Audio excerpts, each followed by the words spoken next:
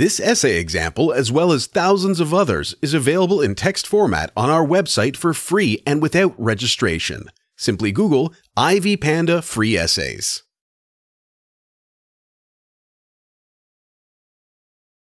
There is no single viewpoint. Every male in the world tries to define being a man at least once in his life. Some researchers state that the first attempt takes place at the age of 3 in the majority of cases when a boy learns about certain peculiarities of his body. Of course, men try to understand what it is like to be a man much later. Men have different viewpoints on the matter. However, in the majority of cases, they contemplate similar categories. Therefore, it is possible to draw a universal definition of being a man when these categories are analyzed. Though such category as physical features, for example strength, should be taken into account, it cannot be the principal one. There are more important categories that make a man man. These major categories to analyze are as follows: social role, relationships in a family, interaction with females, and ethnic identity.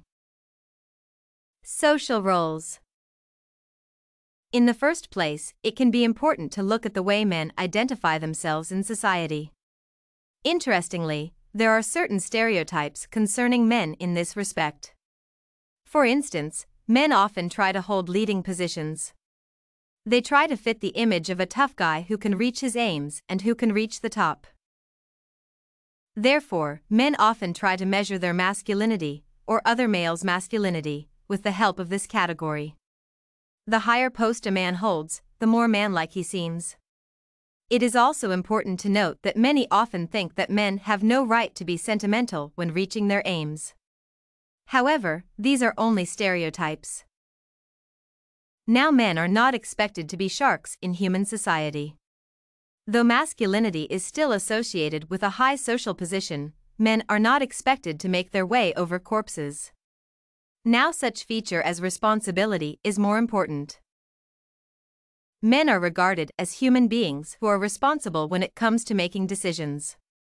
Being a man presupposes being responsible for various projects and various people involved.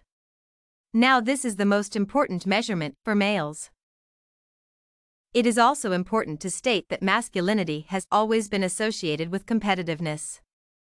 Thus, men have always tried to prove they are tough. Now, this competitiveness is also associated with responsibility. Men do not simply try to win the race, they are supposed to be responsible. Men cannot lose self-control.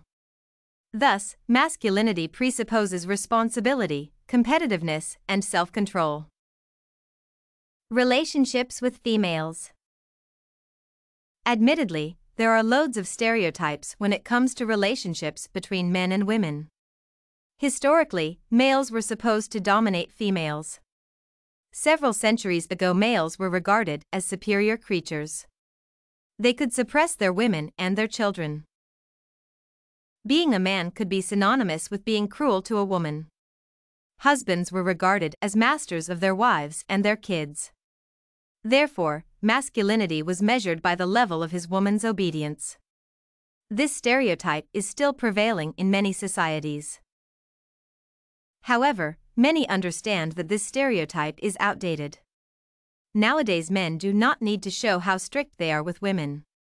Marriage has transformed into the institution of two equal partners who take care of their children. Of course, it is important to note that these partners have a bit different roles. Thus, masculinity is not synonymous with superiority now. Men do not try to suppress their wives or partners. Now, an ideal husband is supportive and caring. He is also responsible. Notably, responsibility is important in this category as well. Being a man presupposes being responsible. Men should care about close people. They still should be strongholds of their families. Masculinity is now traced to the ability to be strong enough to admit that women are equal to men. Remarkably, this ability can be traced to men's attitudes toward feminist movements or even feminist ideas. Now, many people understand that only weak and unconfident men try to prove that women should fulfill tasks that they have been carrying out throughout centuries. Such men do not want to let women hold high positions in society. These men think that the institution of masculinity is in danger if women become in charge of men. On the contrary, really tough guys accept the changes which took place.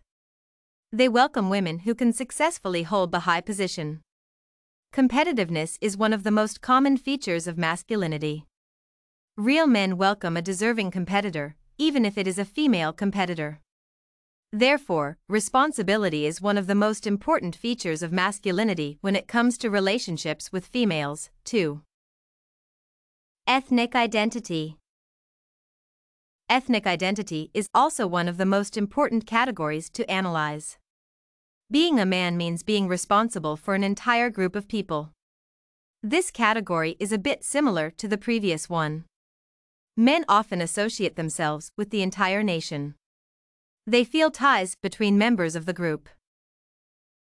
It is possible to state that they also feel responsible for the future of the entire nation. Admittedly, this can be compared to one of the basic instincts which make people continue their race. Likewise, men are supposed to be the strongholds of their families.